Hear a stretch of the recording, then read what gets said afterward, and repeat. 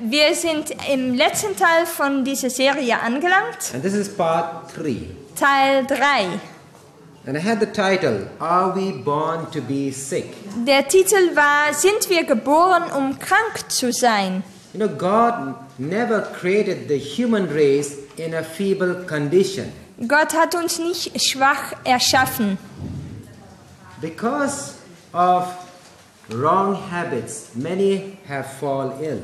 Wegen falscher Gewohnheiten sind viele krank geworden. If you have a wrong habit of eating, drinking, definitely you're going to get a disease.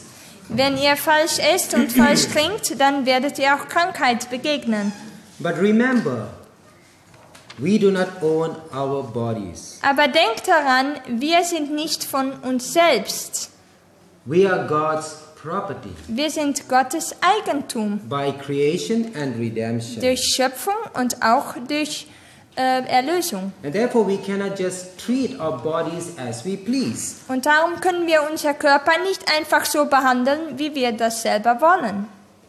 And therefore we have to be controlled by principle and not by appetite. Und darum müssen wir durch Prinzipien geführt werden und nicht durch die Appetit. You know, there are people who live to eat, Es gibt Menschen, die leben, um zu essen. but we eat to live. Aber wir essen, um zu leben. You know, in this area, a lot of Adventists are not seeing the importance of the health message. Hier gibt es viele Adventisten, die nicht die Wichtigkeit der Gesundheitsbotschaft verstehen. But remember, the health message is the right arm of the gospel. Aber die Gesundheitsarbeit ist die rechte Arm des Evangeliums.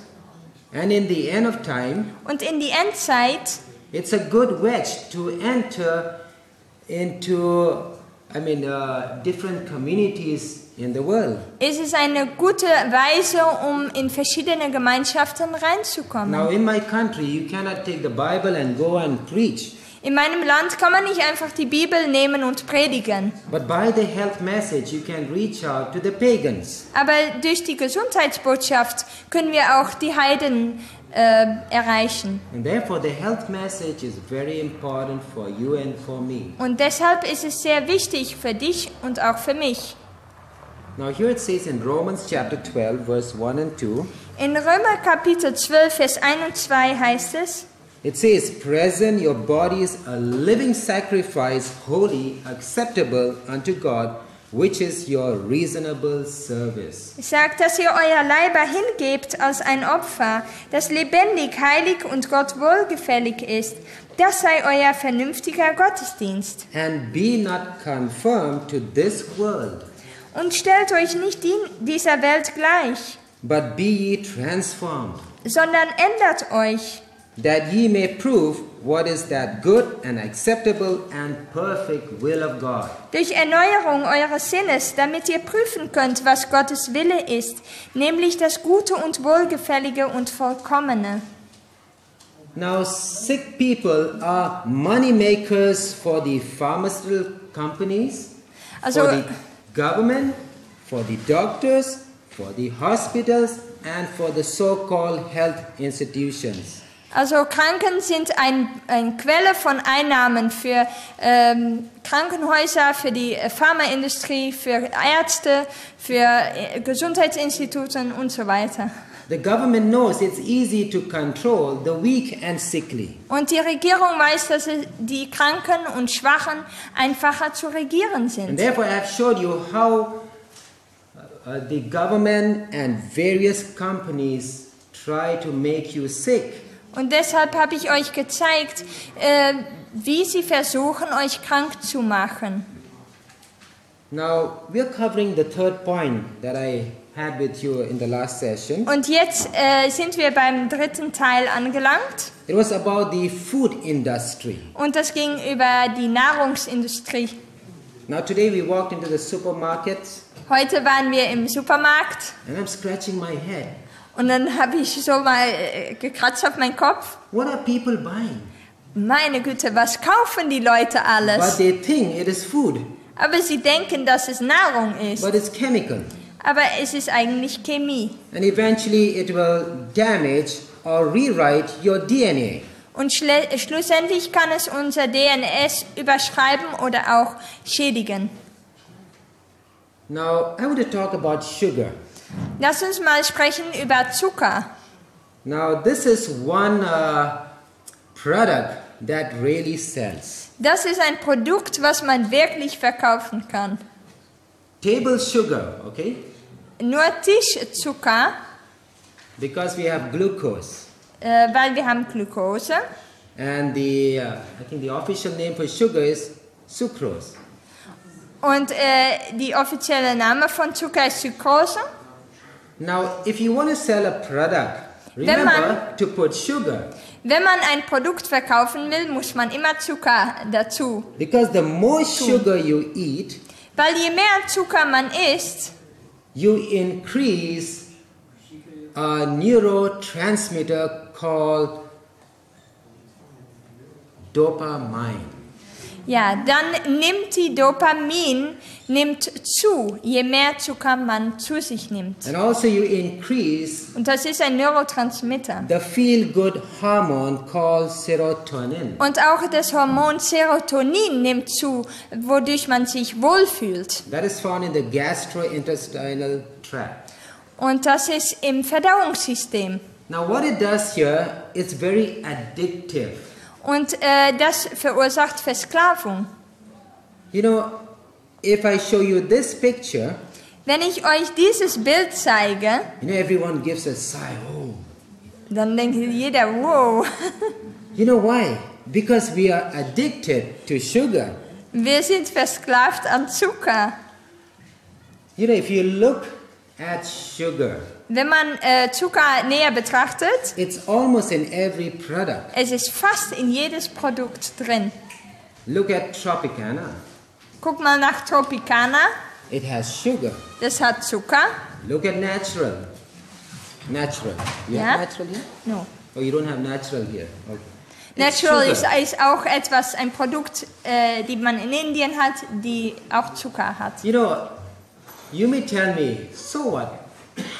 I'm not going to die of sugar. Und dann wird immer sagen, ja, aber von Zucker werde ich doch nicht sterben. But did you know one fact?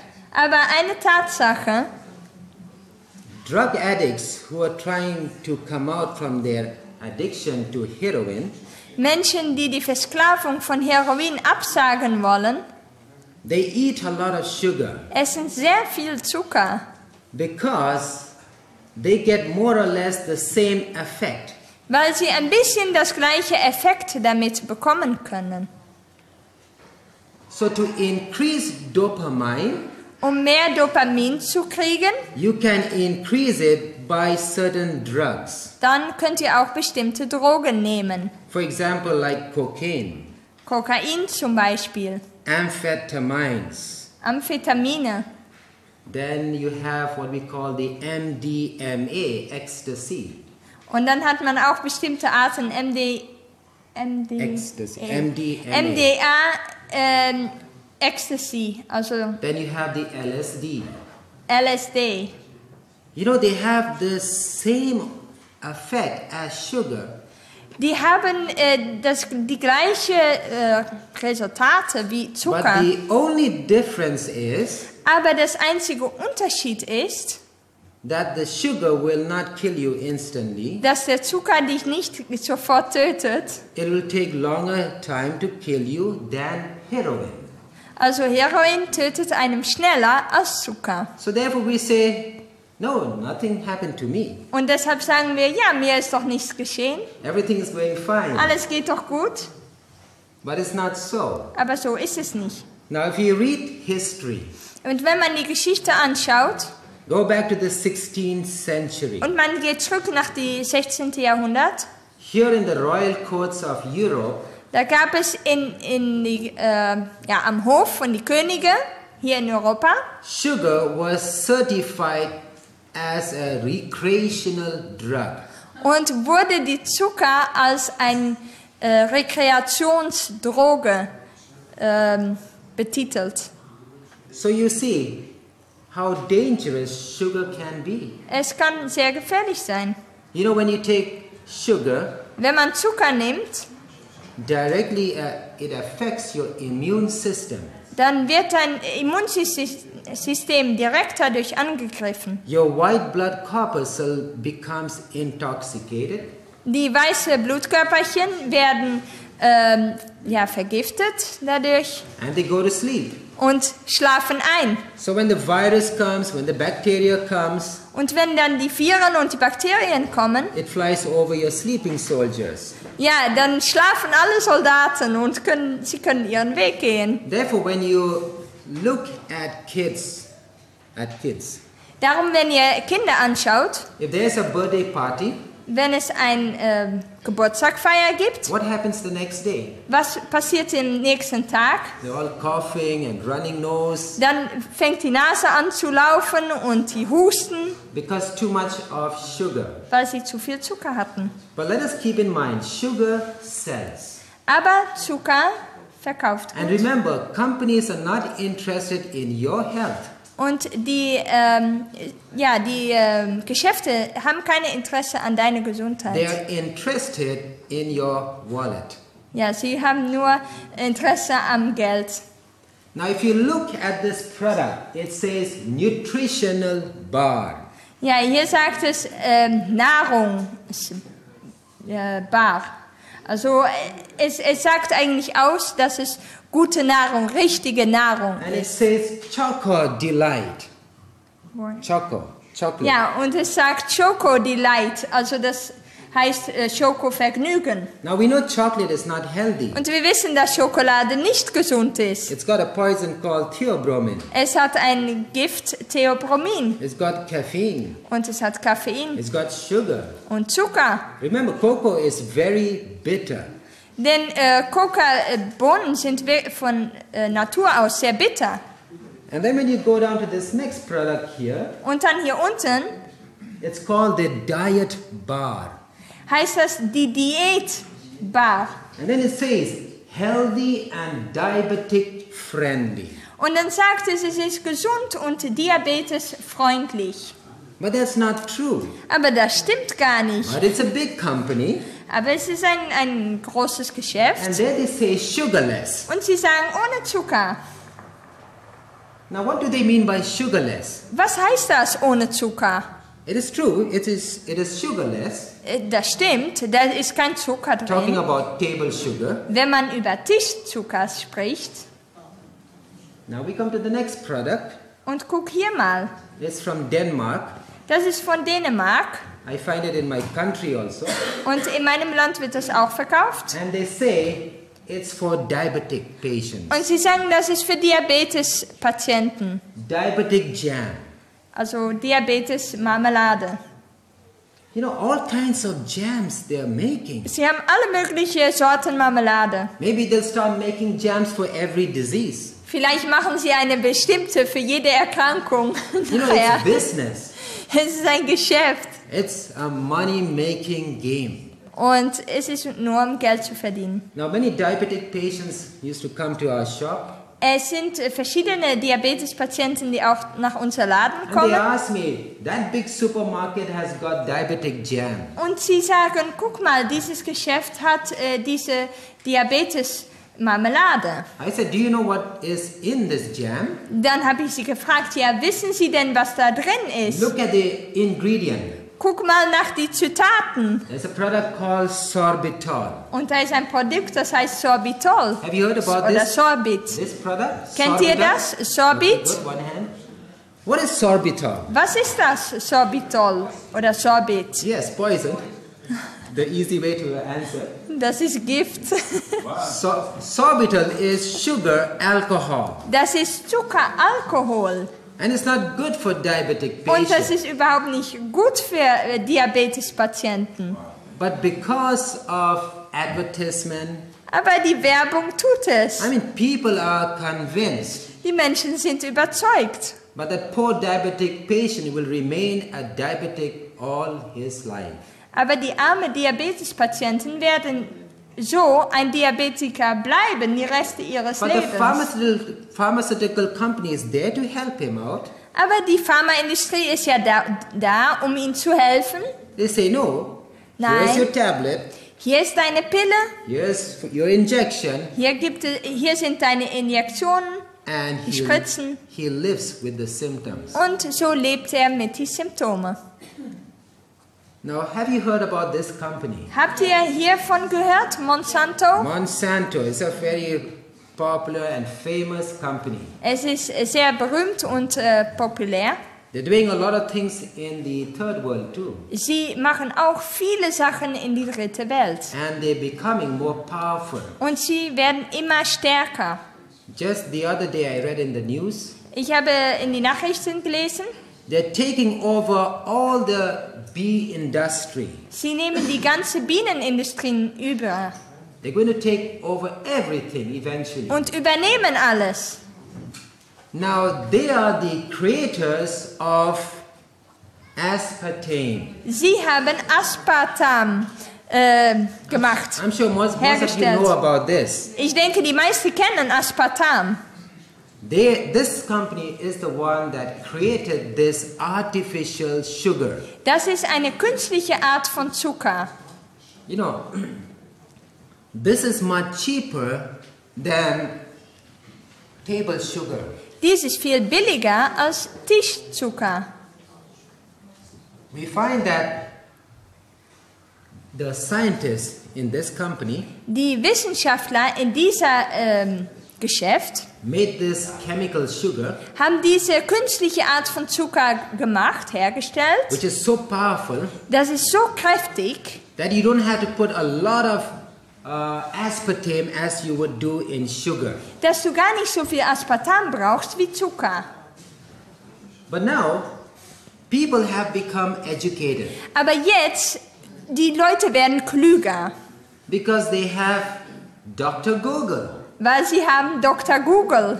Just type aspartame, Und sie geben da das Wort Aspartam ein everything comes about aspartame. und da kommen die ganzen Informationen So darüber. the ones who are educated, Also diejenigen, die klug sind, they're not buying any product that has aspartame. die kaufen keine Produkte mehr, die Aspartam haben. So now in most products, aspartame has been done away. Also in viele Produkte wird die Aspartam jetzt weggeschafft, But still the product is sweet. aber es ist noch immer süß, das You know Produkt. why is it sweet? Und weißt ihr weshalb? You'll say it is sugarless, Ihr sagt doch, es ist ohne Zucker, no aspartame, es gibt kein Aspartam da drin, it's healthy. es ist gesund. But they have gone one step further. Aber sie sind noch einen Schritt weiter gegangen. They have made another artificial sugar called Sie haben noch eine künstliche Art Zucker gemacht neotame. Have you heard about it? und das heißt Neotam. Now, according to FDA, Und nach die Richtlinien von FDA any ingredient ist mit ein Zutat, that is less than 1% wo weniger drin ist als 1%, need not be written on the product. dann muss es nicht mehr bei den Zutaten geschrieben werden. This is by law. Das ist das Gesetz. So no aspartame on the product, Also bei den Zutaten gibt es kein Aspartam no neotame und auch kein Neotam, because it's less than 1%. weil von den Neotam braucht man weniger als 1%. So now it's hidden and still you make yourself believe there's no aspartame, no neotame, but there is. Also jetzt denkt ihr, dass von das ganze Zeug nichts mehr drin ist, aber trotzdem gibt es Neotam noch drin. Therefore, it's very dangerous. Und das ist das Gefährliche dran. Welche Wirkung hat dieses Neotam? Es ist ein künstlicher Zucker. Was macht What Sorry? does it do to the body, she's asking. Normally, since it is a chemical, Weil es ein Chemikalien ist, it is a toxin. ist es giftig. And when you look how toxin behaves in your body, Und wenn man guckt, wie die Giftstoffe sich verhalten im Körper, they would attack your human cells dann greift es gesunde Zellen an and they go directly to the nucleus und gehen zum Nukleus, and attack the den DNA. Kern. und greifen das DNS an. You know, we live and die on a cellular level. Wir leben und sterben auf ein zellulären Niveau. So if you're consuming unhealthy things, Also wenn man ungesunde Sachen zu sich nimmt, you're killing off your good cells. dann tötet man seine guten Zellen ab. So therefore, eat healthily so you'll have good cells, good blood. Also ess gesund und dann werden auch die Zellen gesund sein. You know, whenever we eat food to make what? Blood. Denn wir essen, um Blut zu machen. Sorry? What about buying jams from a health food shop? It doesn't have sugar in. That's alright. Is that okay? That's okay, but when I was in UK, Also sie fragt, was ist denn mit Marmelade aus dem Naturkostladen? I mean, their products are not 100% healthy, but around 95% healthy. 95% ist das okay. Okay, now coming to vegetables. Wenn wir nach Gemüse jetzt kommen, Now, when you Obst, look at vegetables, wenn wir gucken nach Gemüse, we find that they spray a lot of pesticides on their fruit trees. werden viele Pestizide gespritzt auf die Bäume.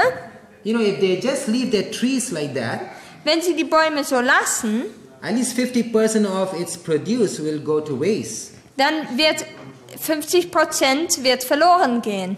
So the farmer does not want to go in loss. Und der Bauer möchte keine Verluste haben. So he would do this. Und deshalb tut er das. Even this person is spraying, if it was safe, why is he wearing the nose mask? Aber wenn das doch so sicher ist, warum tragt er dann eine Nasenmaske? And this person is fully covered. Und guck mal, der ist völlig bedeckt, dieser Mann. The picture tells us that whatever he's spraying is not good for us. Ja, einfach nur die Ausrüstung schon zeigt uns, dass das, was er sprayt, dass das nicht gesund Then we ist. have the GM food, which is also not healthy.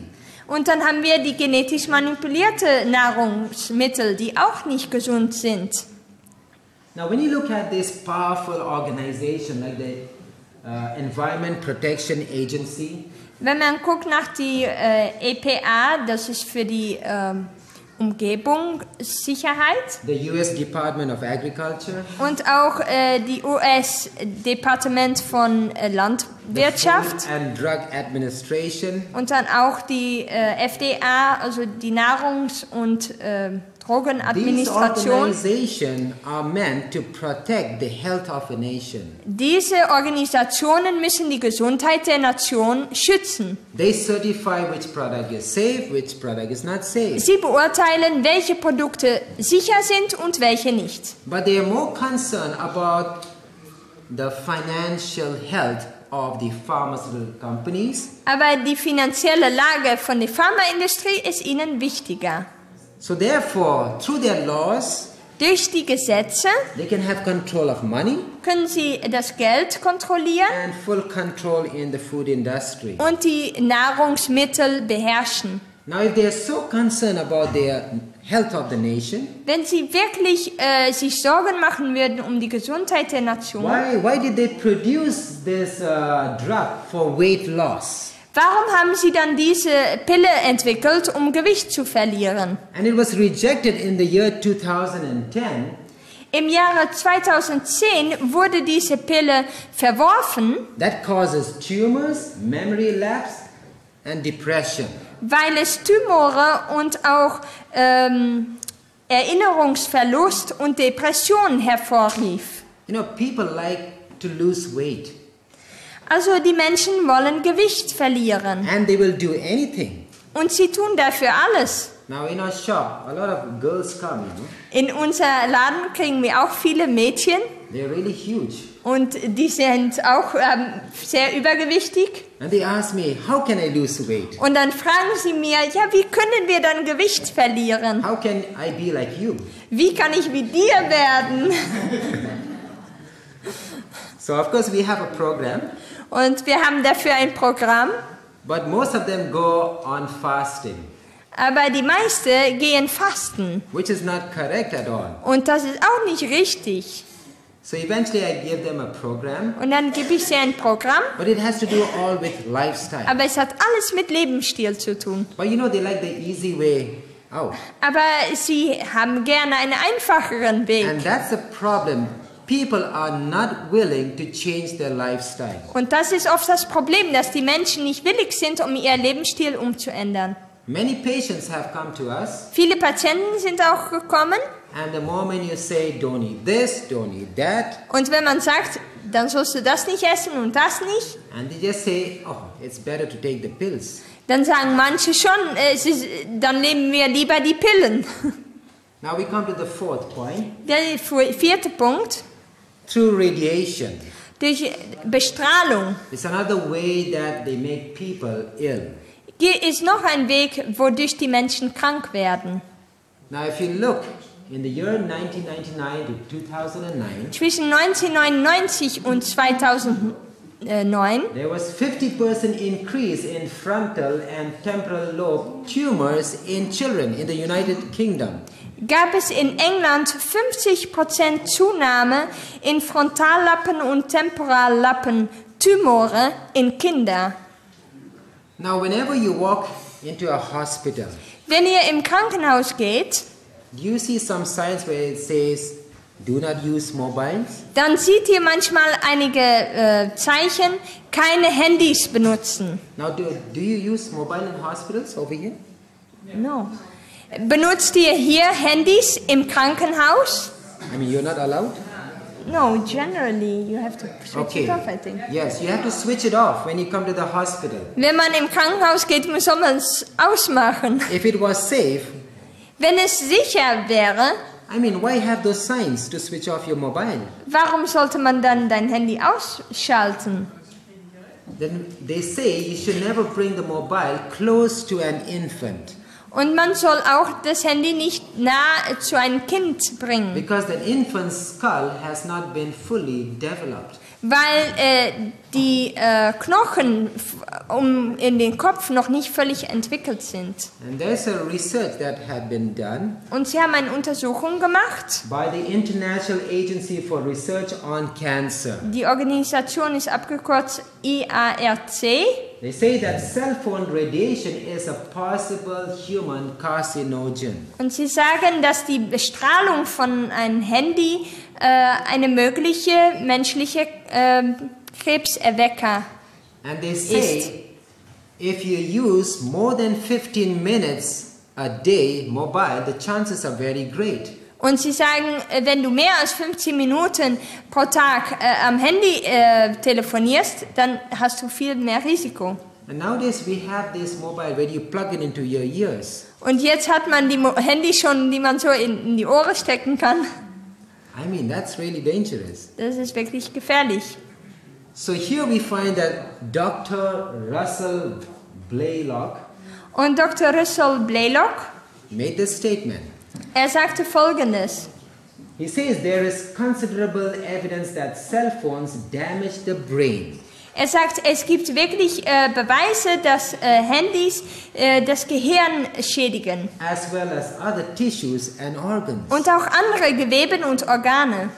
And then he goes on to say that there were two scientists in a cell phone company. Und es gab zwei Wissenschaftler in ein Handygeschäft, Firma, They did a study und sie taten ein Studium and they found that cell phone radiation damages the DNA. und diese Studien zeigten, dass das DNS in alle Zellen, die ausgestellt waren an diese Wellenlängen und Energie von Handys, dass die geschädigt wurden. But they were fired Aber diese wurden entlassen, to keep them silent.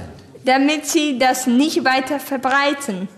So now with all these things, what should we do? Mit all diesen Dingen, was sollen wir dann tun? I mean, I just mentioned a few points Ich habe nur ein paar Sachen since herausgenommen, we don't have time. weil wir keine Zeit haben. So what measures should we take? Was für Maßnahmen sollen wir dann nehmen? If you go to the Bible, Wenn wir zur Bibel gehen, there is a promise gibt es eine Verheißung, where it says, Und da sagt es, If thou wilt diligently hearken to the voice of the Lord thy God. Exodus 15:26, and will do that which is right in his sight, and will give ear to his commandments, and keep all his statutes, I will put none of these diseases upon thee which I have brought upon the Egyptians, for I am the Lord that healeth thee. in 2. Mose 15, Vers 26 heißt es, wirst du der Stimme des Herrn, deines Gottes, gehorchen und tun, was recht ist vor ihm, und merken auf seine Gebote und halten alle seine Gesetze, so will ich dir keine der Krankheiten auferlegen, die ich den Ägyptern auferlegt habe, denn ich bin der Herr, dein Arzt. So if you keep the health laws, Also wenn wir die Gesundheitsgesetze halten, the Lord will not bring disease upon you. dann werden wir nicht die Erkrankungen über uns bekommen. You know, for me, over 30 years, I have not been to the hospital. Schon mehr als 30 Jahre bin ich nicht zum Krankenhaus gewesen. I have not seen a doctor. Ich habe auch keinen Arzt gesehen. When I'm ill, Wenn ich krank bin, I treat myself. dann behandle ich mich selbst. Unless it's an accident, then yes, I would need a doctor. Nur wenn es einen Unfall gibt, dann müsste man schon zum Arzt. But it just tells me that if you follow the health laws, Aber es zeigt mir, dass wenn man die Gesundheitsregel hält, the Lord can bless you dass der Herr uns segnen kann and keep you in health. und uns auch gesund erhalten kann. You know, sickness is big business in the world today. Denn Krankheit ist großes Geschäft. So therefore, let us try to eat healthily, Deshalb sollen wir gesund essen, to have good habits, damit wir und gute Gewohnheiten haben, so that once you preserve your bodies, dass wir unser Körper gesund you halten can glorify God. und Gott damit verherrlichen können. So now if you keep the health laws, Also wenn ihr die Gesundheitsgesetze hält, do you need a doctor? braucht man dann einen Arzt? No, you don't need a doctor. Nein, eigentlich nicht. If you break the health laws, Aber wenn man die Gesetze bricht, yes, you need a doctor. dann braucht man einen Arzt. If you keep the health laws, no need to go to hospital. Wenn ihr die Gesundheitsgesetze hält, braucht ihr kein Spital.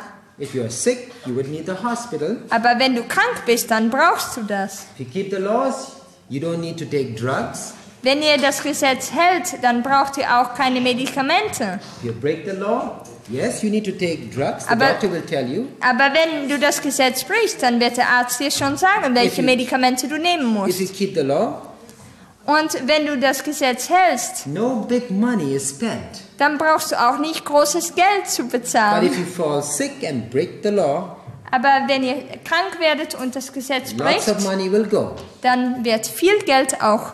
You know, I'll tell you Weggehen. one thing to you. Ich werde euch eines sagen, I mean, I'm not a rich man. ich bin nicht reich. And when you're not a rich man, Und wenn man nicht reich you'll make ist, sure to not go to the hospital. dann versucht man wirklich vorzubeugen, dass man nicht ins Krankenhaus gehen No, you get muss. a big bill.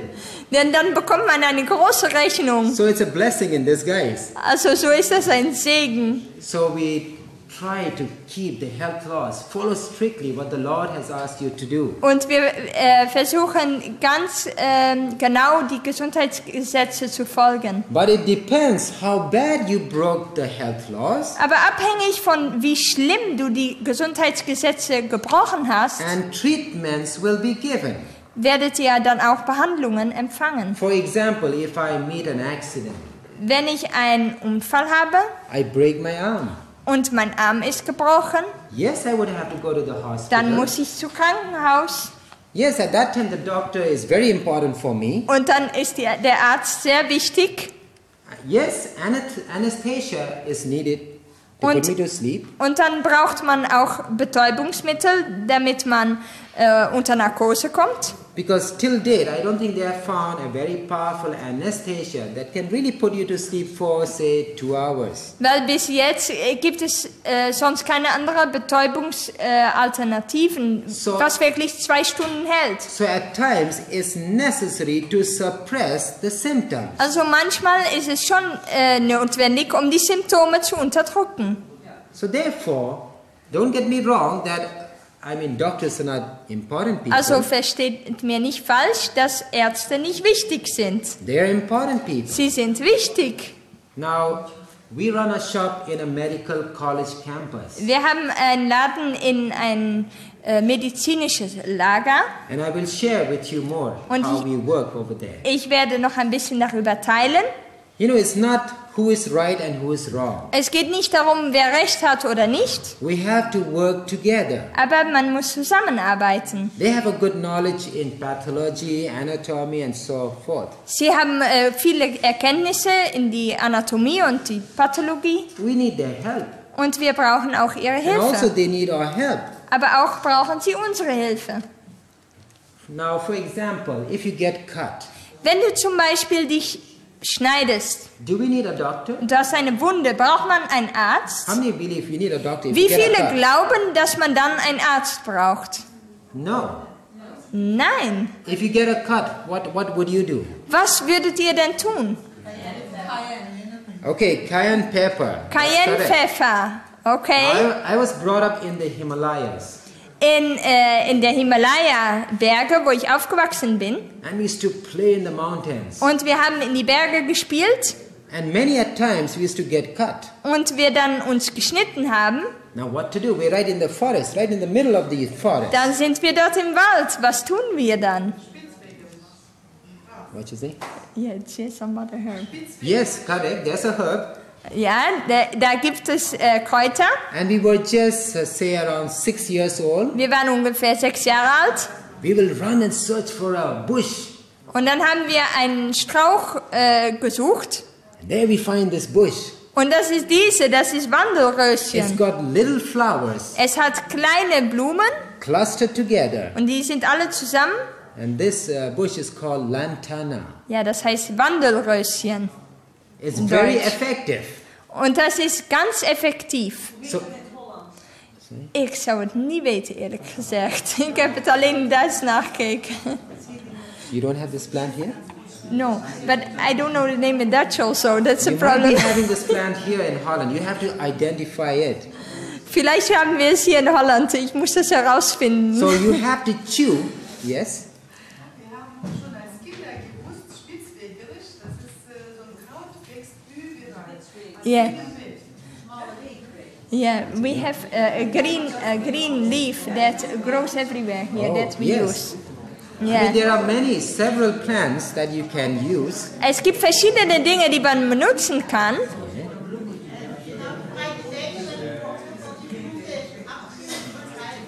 Yeah, it's the same sort, but the wider Yes. piece. So what we have to do here is chew the leaf. Und bei diesen Wandelröschen muss man darauf kauen, auf die Blätter, We will chew in our mouth very fast because we are bleeding. denn wir bluten And then we put the juice on the wound und der Saft kann man dann auf die Wunde geben. and put the crushed leaf on the cut. Und ja, mit die Zähne haben wir dann das Blatt kaputt gemacht und dann drauf. And we hold it for less than a minute. Und dann halten wir das so gegen die Wunde, weniger als eine And after that the Minute. blood stops. Und dann hört das Bluten auf. Of course, cayenne pepper you can use. Und auch Cayennepfeffer ist sehr effektiv. So we don't need a doctor. Also dafür braucht man nicht direkt einen Arzt. Now when you get cold, what do you do? Wenn ihr erkältet wird, was tut ihr dann? Most will go for the tablets. Viele gehen dann für die Tabletten. Citron. Zitrone Yes. Onion, und Zwiebel garlic, und Knoblauch. and one more flower. Und noch eine Blume. What flower? Was ist das? Echinacea. Echinacea. You know, these are all natural remedies. Das sind alles Naturmittel. Now when you get hiccups, Wenn ihr Schluckaufs habt, I remember one medical student came to our shop The hick.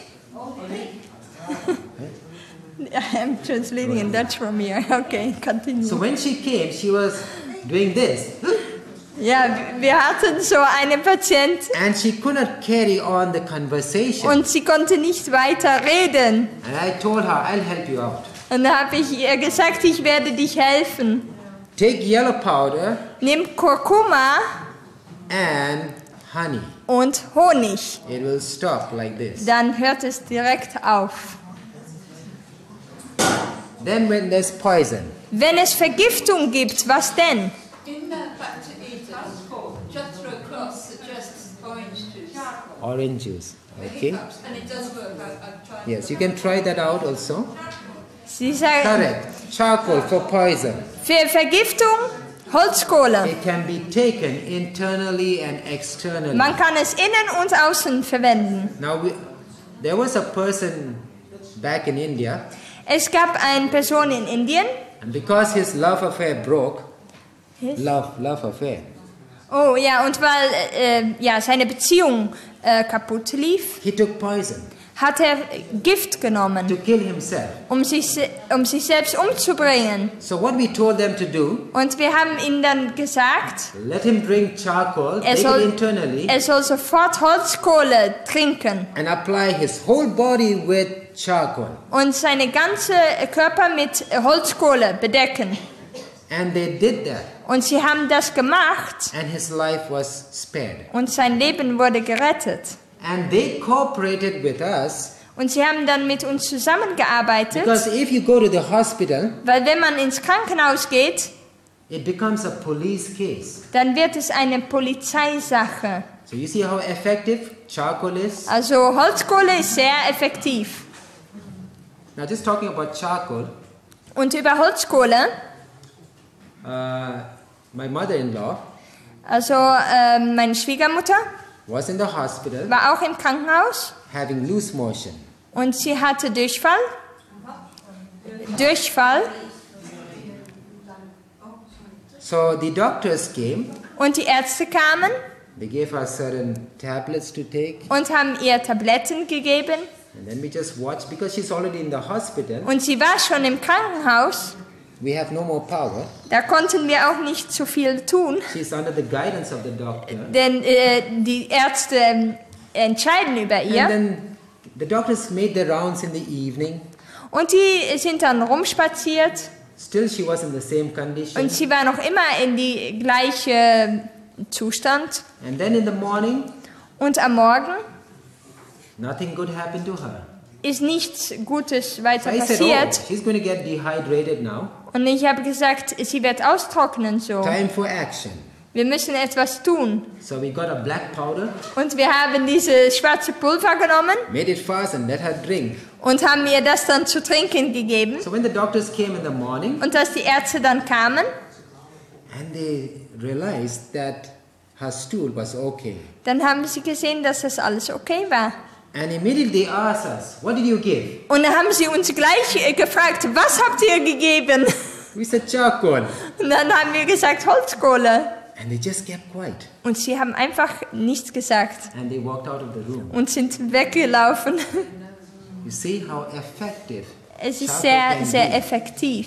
But because it's a money-making world, Aber es ist eine geldmachende Wirtschaft. they don't want to Welt. promote charcoal. Sie wollen die Holzkohle nicht benutzen, See, charcoal is not expensive. denn die Holzkohle ist nicht teuer. So the pharmaceutical company wants to make a drug that is money-making. Und so machen sie lieber eine Pille, woran sie verdienen. And those who have sinusitis, what would you do? Diejenigen, die Sinusitis haben, You have this plant here in Holland wir haben diese Pflanze in unserem Garten. because I think last year the Digrus family transported this plant to India. Now it's growing nicely in India. Und jetzt haben wir es auch mittransportiert nach Indien und es wächst auch dort sehr gut. It's called the horseradish. Das ist Meerrettich. Das ist Nasennebenhöhlenentzündung. So this tells us that there are many natural things that you can use to heal yourself. Es gibt viele natürliche Mittel, womit man sich selbst heilen kann. Dat is mierikswortel. Now if you go to Job chapter 2 verse 7 to 8, even Job had some natural treatments. Wenn wir nach Hiob gehen, dann sehen wir auch, dass er natürliche Mittel verwendet hat. Job had what? Sores. Denn er hatte Geschwüre. And where did he sit? Und wo saß er? He sat down among the ashes. Er saß bei die Asche. Okay? Then here, when Hezekiah was ill, Und auch als Hiskia krank war, the prophet Isaiah told him to take a lump of figs da hat der Prophet Jesaja gesagt, dass er eine Klumpen Feige nehmen sollte and boil it. und kochen sollte. And what happened to Oder Hezekiah? dass er das darauf legen sollte, auf die Stelle legen sollte. He recovered. Und er heilte. So therefore, all these simple things All diese einfachen Sachen to the world is foolishness. ist für die Welt töricht. But in 1 Corinthians chapter 4 verse 10 it says, Aber in 1. Korinther 4, Vers 10 heißt es, we are fools for Christ's sake. dass wir töricht sind um Christus willen. But ye are wise in Christ. Aber es sagt, ihr aber seid klug in Christus. We are weak, Wir schwach, but ye are strong. ihr aber stark. Ye are honorable, Ihr herrlich, but we are despised. wir aber verachtet. Now really, when you look at the medical world, Wenn man guckt in die medizinische Welt, now I'm not a doctor, und ich bin kein Arzt, but you can just see aber man kann sehen, that what the world is practicing dass was die Welt praktiziert, is not in line with God's principle. ist nicht auf die gleiche Ebene als Gottes Prinzipien. But yet there is so much faith in this worldly principle Aber es gibt so viel Glaube in dieses weltliche System, that people at large dass die Menschen, just refuse to believe what we tell. ja, dass viele weigern, um wirklich das anzuwenden und zu tun. Now there are two principles of healing. Es gibt zwei Prinzipien.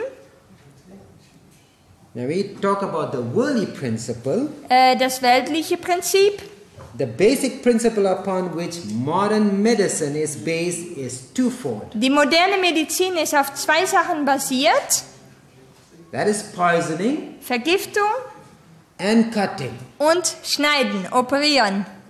The two primary types of poisons used are Und die zwei Arten Vergiftung, die benutzt werden, chemical poisoning ist chemische Vergiftung and radiation poisoning. und Bestrahlungsvergiftung. Whereas, Während, when you look at God's principle, wenn man schaut nach Gottes Prinzipien, in great contrast are the natural healing principles which work with the body's own efforts to restore health. da sind die natürlichen Heilmethoden, funktionieren mit der Körper selbst zusammen, um die Gesundheit wiederherzustellen. The body has what we call a built-in ways to process the food into the needed energy. Also der Körper hat eine Weise, wie er das Essen umsetzen kann in Energie. And when we become sick, Und wenn wir krank werden, the body also has a built-in ways to produce what? Healing. hat es auch ein System, um Heilung hervorzubringen. So in natural treatments, Also in natürliche Behandlungen, what we do, we cleanse the system of impurities. dann wird der Körper von Schmutz gereinigt. Whereas in the modern medication, it tends to do just the opposite. Und in moderne Medizin macht es genau das Gegenübergestellte. So what we have to do is work with the body and not against it. Wir müssen also mit dem Körper zusammenarbeiten und nicht dagegen. And that is where majority of the doctors are missing it out. Und das ist, was die meisten Ärzte vermissen. You know, you have to assist the body. Man muss das Körper helfen. So now, talking about health laws. Also was sind die 8 Gesetze, What Naturgesetze? are the 8 laws of health? That is nutrition. Das ist Nahrung, You have to eat nutritiously. ja, Next, exercise. Bewegung. Many of us are lacking exercise. Viele mangeln die Bewegung. Water. Wasser. How many people are drinking water today? Wie viele trinken Wasser? They're drinking more of aerated water. Viele trinken mehr, Aerated. That's like energy drinks. ja, wie Energiegetränke und so weiter. Coca-Cola. You know, there's a lot of strain on the kidneys. Und das belastet die Niere. Next, sunshine. Die Sonnenlicht, Next, temperance. Mäßigkeit. Even good things can be bad if you don't eat moderately.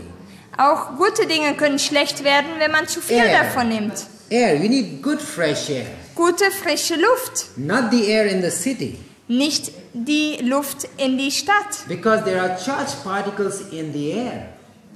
Denn, Charged particles. Charge.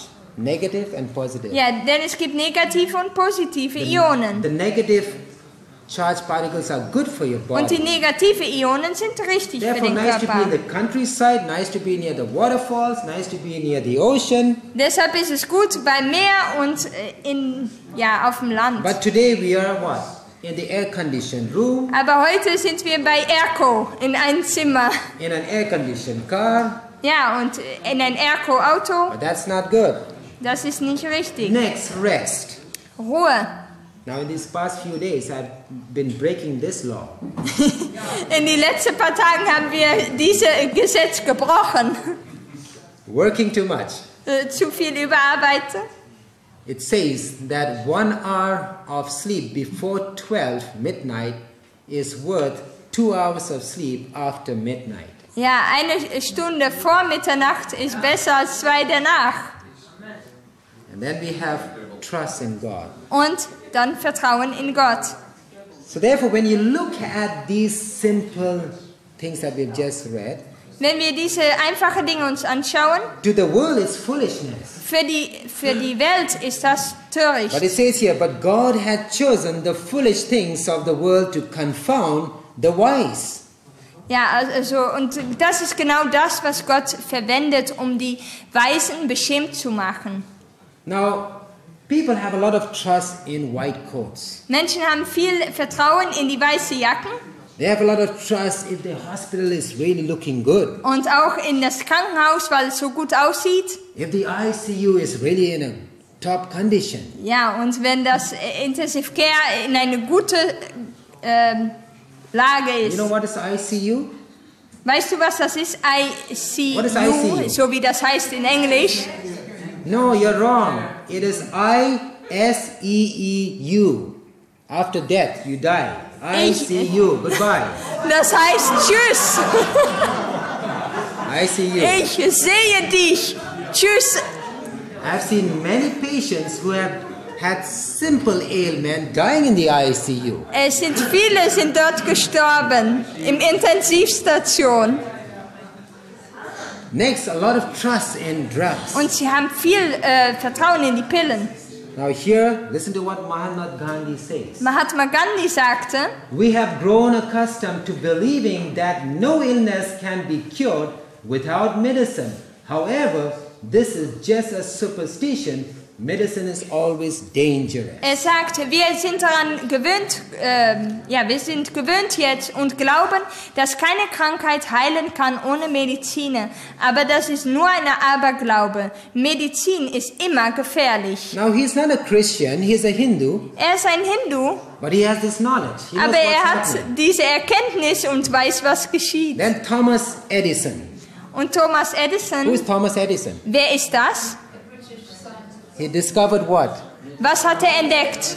Electricity, light. Die Elektrizität, das Licht. Here he says the doctor of the future will give no medicine. Er sagt, der Arzt von der Zukunft wird keine Medizin geben. It says, but will interest her or his patient in the care of the human frame, in a proper diet, and in the cause and prevention of disease. Er sagt, er wird die Interesse von seiner oder Patienten auferwecken, damit sie gut für sich selbst sorgen mit einer guten Diät und auch gucken nach Ursache und Vorbeugung der Erkrankung. And then here it says, the person who takes medicine must recover twice, once from the disease and once from the medicine. Und William Osler sagte, der Person, der Medizin nimmt, muss zweimal heilen.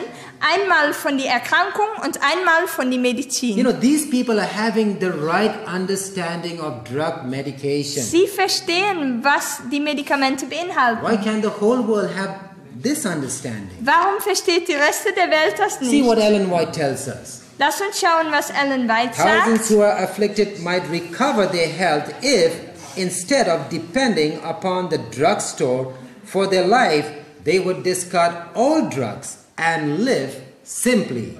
Ja, also Tausende, die jetzt krank sind, die können ihre Gesundheit wiederherstellen, wenn sie nicht auf Medizin sich verlassen würden, sondern die ganze Medizin rausschicken sollten und einfach leben. Der Herr ist willig, um sein Licht scheinen zu lassen in ganz deutliche Strahlen an alle, die schwach sind. It would have been better if from the first all drugs had been kept out of our sanitariums and use had been made of such simple remedies as far are found in what? Pure water, pure air, sunlight, and some of the simple herbs growing in your backyard. Ja, und sie sagt, es wäre viel besser gewesen, wenn von Anfang an alle Mediziner außer unser Sanatoriums gehalten würde und wir einfache Heilmethoden benutzt hätten, wie frische Luft, Wasser, Sonnenlicht und einige einfache Kräuter, die in dem Feld wachsen. And they would leave no injurious effects in the system. Und sie würden keine schädlichen Folgen im System lassen. Now, whenever one becomes a doctor, Wenn man ein Arzt wird, he takes an oath. dann muss er ein Eid ablegen. Is there any doctors here? Gibt es hier einen Arzt? Oh, so sad. Oh, kein Arzt hier.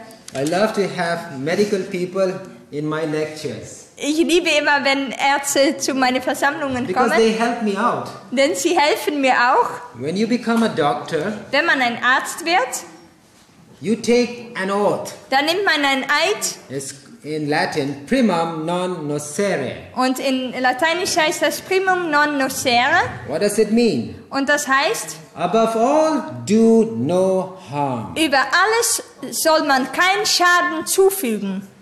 The Hippocratic Oath includes the promise to abstain from doing harm. Also die Hippokratik Eid heißt, dass man keinen Schaden zufügen darf. Better not to do something or even to do nothing than to risk causing more harm than good. Also es ist besser, um nicht etwas zu tun oder auch gar nichts zu tun, dann das Risiko einzugehen, dass man mehr Schaden zufügt, dann So Gutes. the doctor is swearing that his practice will be ethical and honest. Also er legt ein Eid ab, dass es ethisch und auch ehrlich ist.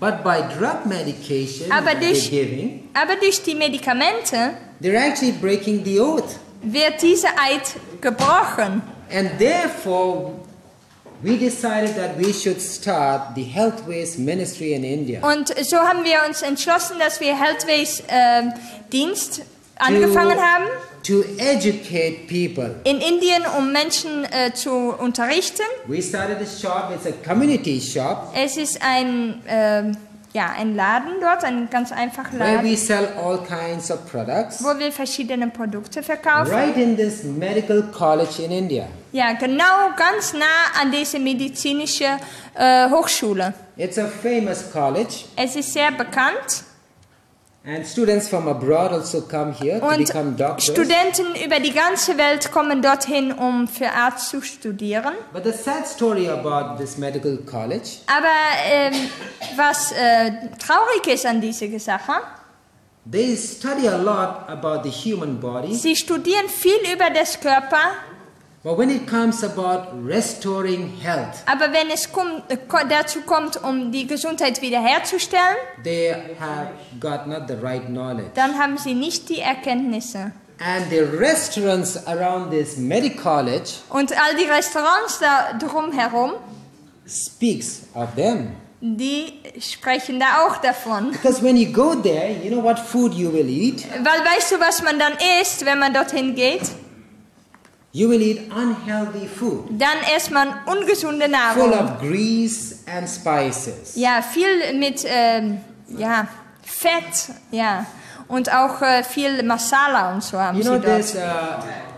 this kind of food damages your blood vessel. Und es schädigt die Blutgefäße. It destroys your thin layer of cells called endothelium. Und auch die Endothelzellen werden dadurch angegriffen. That the blood flow does not move smoothly. Und das Blut geht nicht mehr so, strömt nicht You mehr know, so they are gut. doctors. Their job is to restore health. Die Ärzte müssen helfen, die Gesundheit You know, wiederherzustellen. if you're going for a race, Wenn man einen Wettkampf hat, you will see that your car engine is at its best. da muss man gut für das Auto sorgen, für die But Motor. on the day of the race, Aber wenn man dann die Wettkampf hat, would you put any kind of benzene into your engine? setzt man dann einfach Benzin da No, drin. you'll make sure that it's the right benzene that you're putting in, Dann sorgt man doch, dass es die richtige so that the Brennstoff performance will ist, be good. damit es dann auch gut ist. So here, these are several products that we sell. Das sind einige Produkte. Now we have several fruits that Wir we haben sell, auch Früchte, several desserts, verschiedene Desserts, no neotame and aspartame, kein Aspartam und kein Neotam, no table sugar. kein Zucker. I remember one customer came in Ein Kunde kam and I said, drin we have desserts. und ich habe ihm gesagt, wir haben I Desserts. said, there's no sugar, no Kein this, no Zucker. that. Then he started to wonder, is it sweet? Und dann sagte er, ist das süß dann? And then I explained to him what all we put in it. Und dann habe ich ihm erklärt, was And da then drin he was ist. happy. Und er war froh. Now we make good carrot juice. Wir machen auch Karottensaft, frisch. And then we have several other products Und einige andere Dinge. like carrot muffins, Auch Karotmuffins, pineapple muffins. Ananas-Muffins. Then we have whole wheat bread, no white flour. Hier ist alles nur Vollkornbrot.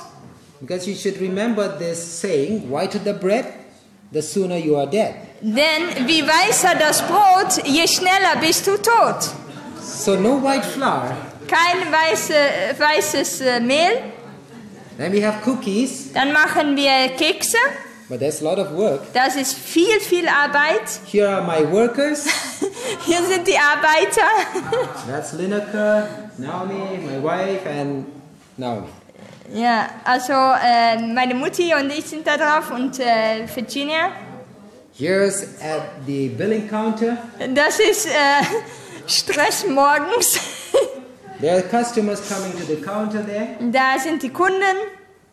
And here, these two are doctors. Diese beiden dort sind Ärzte, But they have become very good friends with us. aber sie sind sehr gute Freunde von uns geworden. They learn a lot from us. Sie haben viel von uns gelernt And also I learned from them. und ich habe auch von ihnen gelernt. Now he's not a Christian, he's a Hindu. Er ist ein Hindu, kein Christ. And we want to win him to Christ. Und wir hoffen, dass wir ihn gewinnen können für Christus. And then here we have another person. He's the Reverend of the Basel Mission Church. Und dieser Mann hier, das ist der Leiter von die Basel Mission Gemeinde, And Kirche. we treated his wife. She's a cancer patient. Und wir haben seine Frau behandelt. Sie war eine And I Krebspatientin. can share with you later when we meet. Und ich kann euch noch mehr darüber And erzählen. then we have some doctors here who come into our shop. Hier sind Ärzte, also Studenten, They are from Medizinstudenten. Malaysia. Sie sind von Malaysia.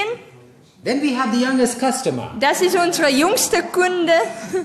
He's from Switzerland. Er kommt von der Schweiz He's here with his parents. und die Eltern sind in Indien. And each time he comes to our shop, Und immer wenn er kommt nach unser Laden, we have to give him one red tomato. müssen wir ihm eine rote Tomate schenken. And if you look at our shop, Und hier in unser Laden, where the arrow sign is, wo diese Pfeile ist, for each vegetable that we sell, für jede Gemüse, die wir dort we verkaufen, put a chart up like this, haben wir sowas, so that they can read and know what they are buying. damit sie wissen, was sie kaufen. So it's very effective. Und das ist sehr effektiv.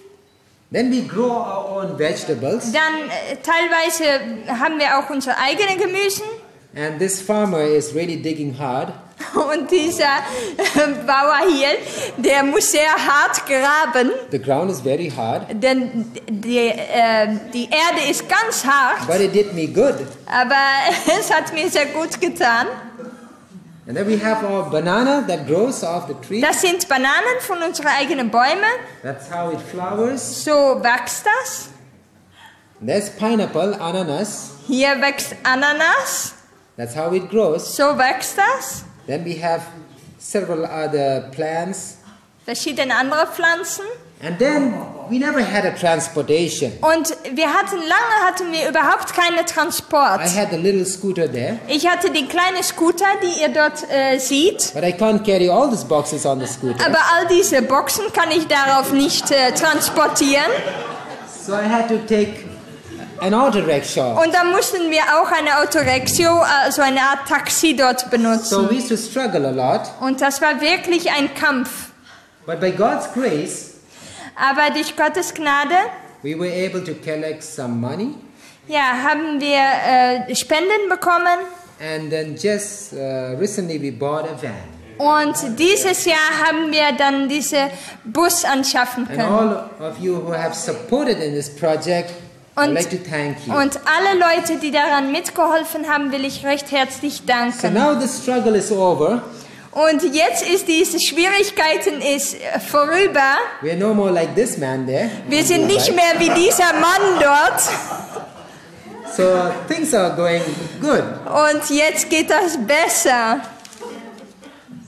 And then we make our own furniture. Und dann haben wir hier auch unsere eigene Möbel gemacht. A carpenter from Holland came to India. Ein Zimmermann von Holland ist gekommen und hat diese Möbel gemacht and made some good beds. und einige gute Betten gezimmert.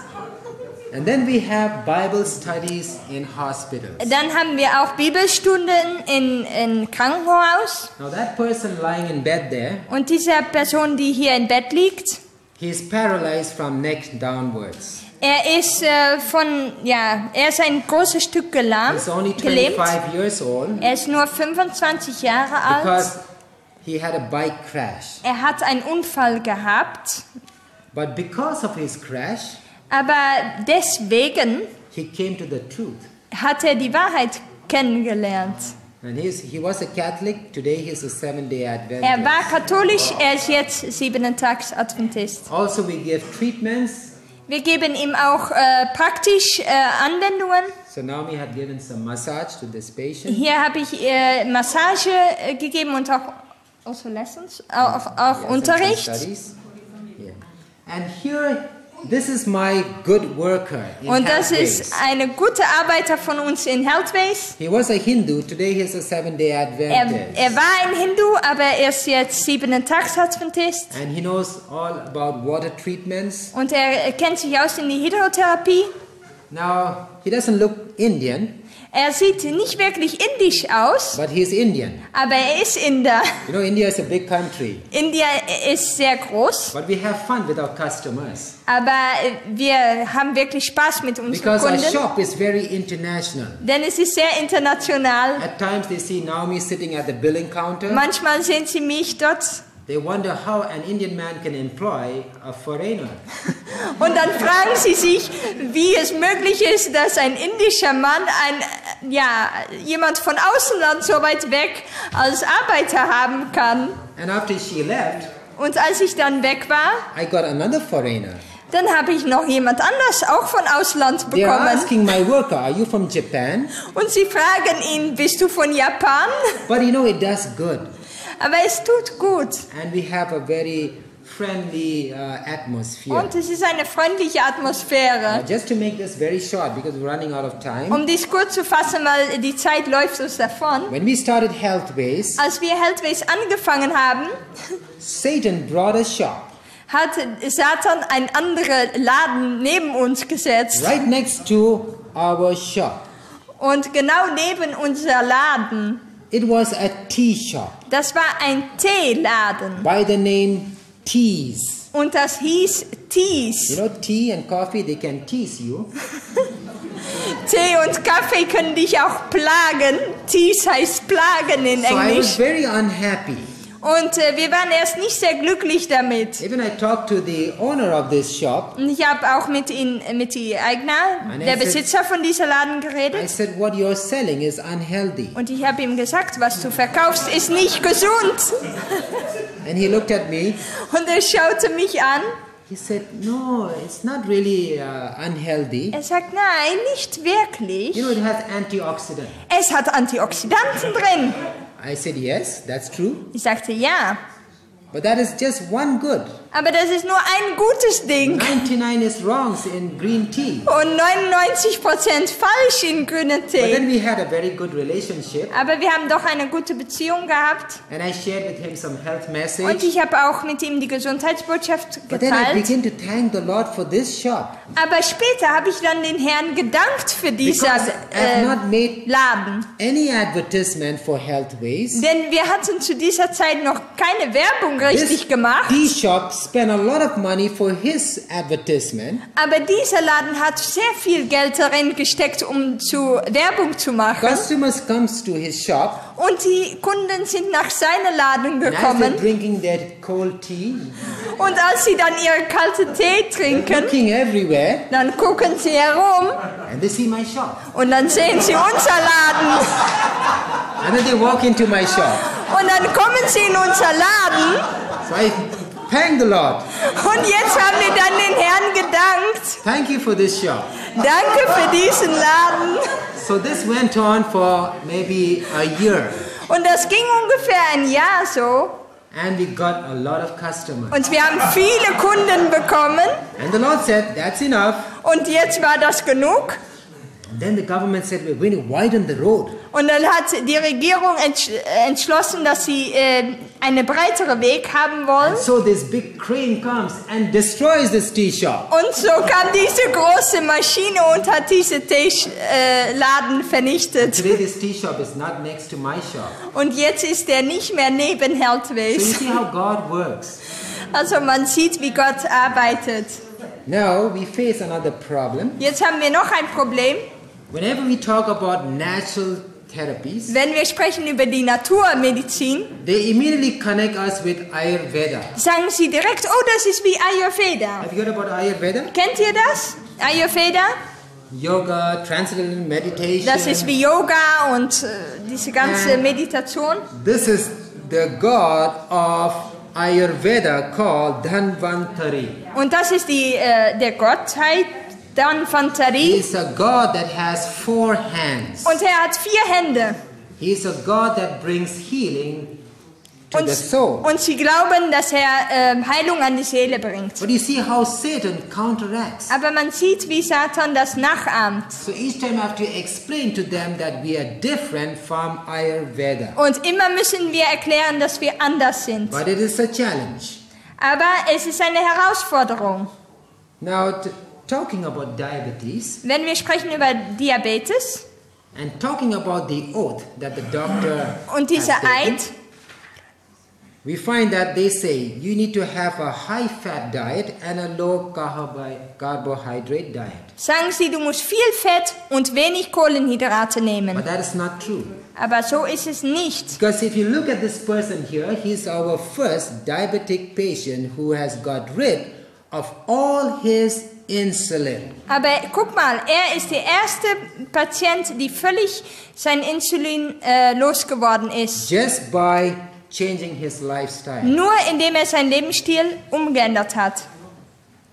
And he's not a Seventh-day Adventist, Er ist kein Adventist, but he followed our program. aber er hat unser Programm So we find gefolgt. that the body is designed for self-healing. Also das Körper heilt sich selbst. And we have to cooperate. Und wir müssen damit zusammenarbeiten. And therefore, when we look here, it says this is God's method. Und darum sagt er weiter, es ist The Gottes herbs Methode. that grow for the benefit of man. Die Kräuter, die wachsen für das Wohl der Menschen. Now I'll just hurry up because we're running short of time. Now, do we need to maintain good health in the end of time? Müssen wir gute Gesundheit haben in der Endzeit? Yes, we need. Ja, sicher. Because when the economic boycott comes, Weil wenn die Wirtschaft crasht when no man can buy and sell, und keiner kann kaufen und verkaufen, we often associate this with food.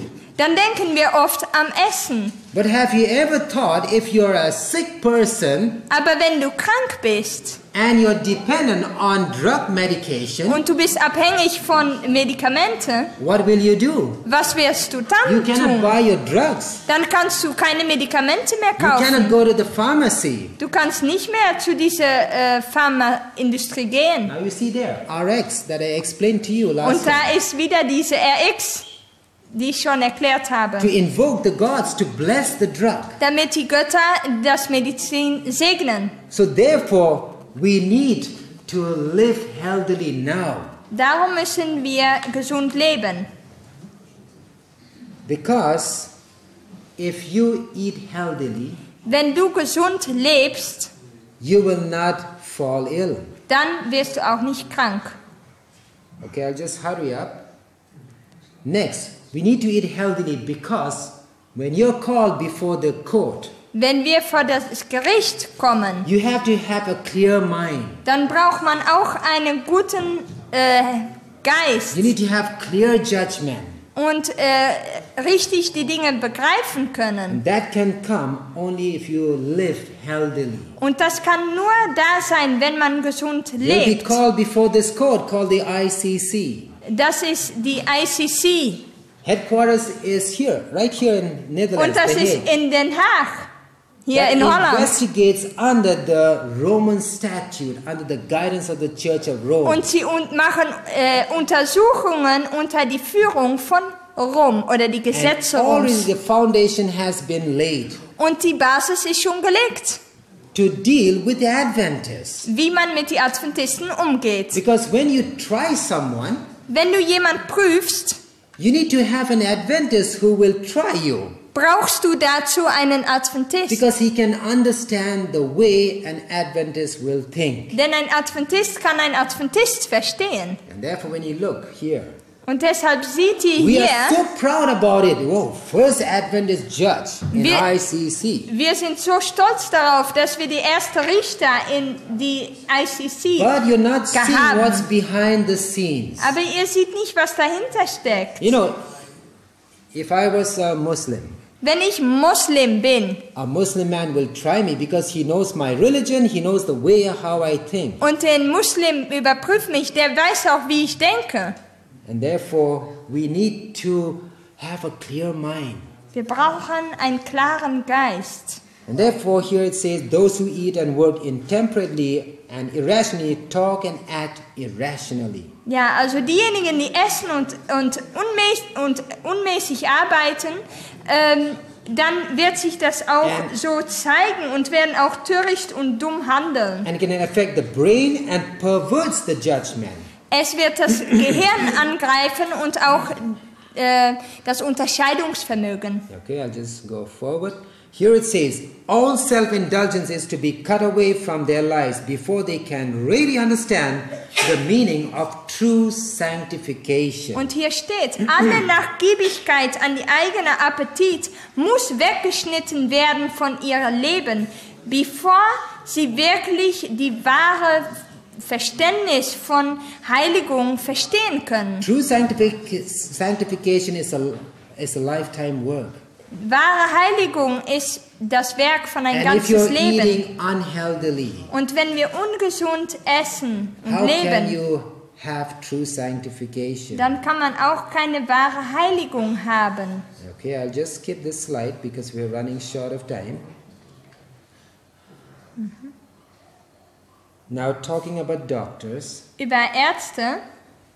ministers and doctors should set forth the evils of intemperance. Es sagt, Prediger und Ärzte sollen die Bosheit von Unmäßigkeit zeigen. Both should work in the gospel with power to condemn sin and exalt righteousness. Sie sollen zusammenarbeiten im Evangelium mit Kraft und die Sünde verurteilen und die Gerechtigkeit So they erheben. have an important responsibility. Sie haben viel Verantwortung. And they're supposed to talk about true healing. Sie müssen über die wahre Heilung sprechen. Okay, I'll just skip these. Those who want this information can come to me maybe tomorrow afternoon. Diejenigen, die die weitere Information noch haben wollen, die können mich persönlich dann sehen. Because these are some interesting statements of doctors. Es sind einige interessante Zitate von Ärzten. Okay. Now here Ellen White tells us, Ellen White sagt hier, it is not safe to trust to physicians who have not the fear of God before them. es ist nicht sicher, um Ärzte zu vertrauen, die nicht die Furcht des Herrn vor ihnen hat. Self-aggrandizement is their aim. Sie versuchen sich selbst, ja, sie sind stolz auf sich selbst. Under the cover of medical profession, what iniquities have been practiced. Und sie sagt, unter die Bedeckung von dem medizinischen Beruf, was für Ungerechtigkeiten sind dort praktiziert, Contrary to the laws of health. gegen die Naturgesetze. Okay, I come to the last part, Ich komme zu das letzte Teil.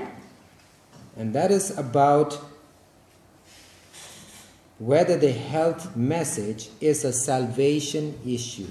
Ist die Gesundheit ein Teil der Erlösung? Here it says, every law governing the human system is to be strictly regarded. Ja, hier sagt es, jedes Gesetz, die das menschliche System regiert, muss ganz genau beachtet werden. For it is as truly a law of God Denn es ist genauso ein Gesetz Gottes as is the word of Holy Writ. als die Heilige Schrift. And every willful deviation Und jeder, to go willful, astray, hoe vertaal je dat beste?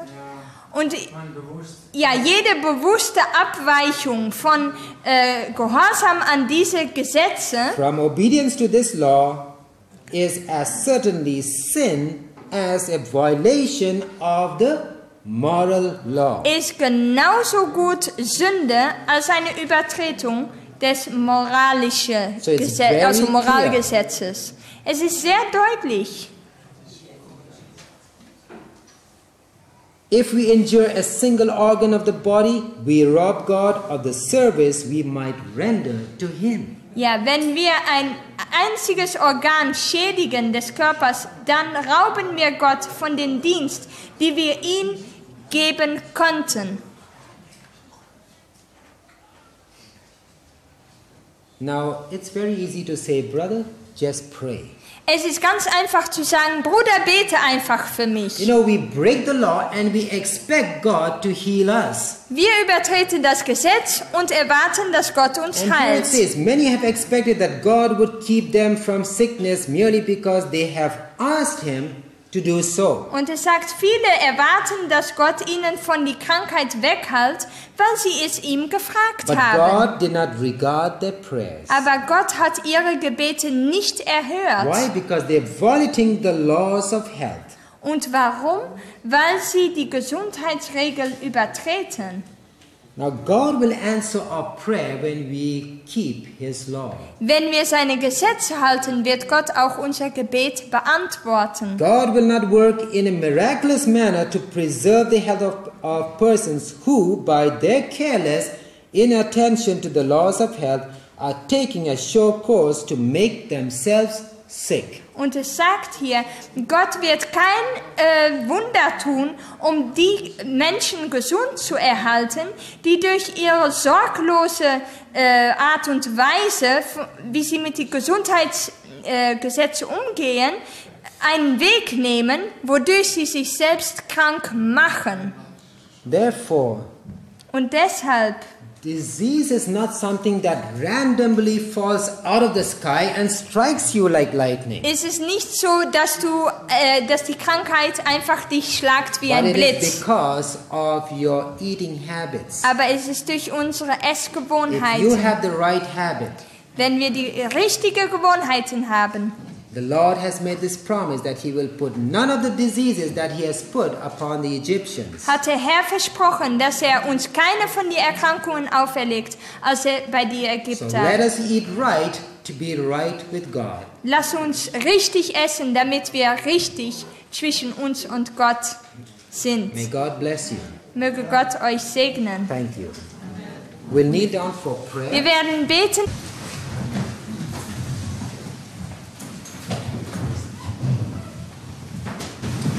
Our gracious and heavenly Father, Unser gnädiger himmlischer Vater, thank you for the health message that you have given us. danke für die Gesundheitsbotschaft, die du uns geschenkt hast.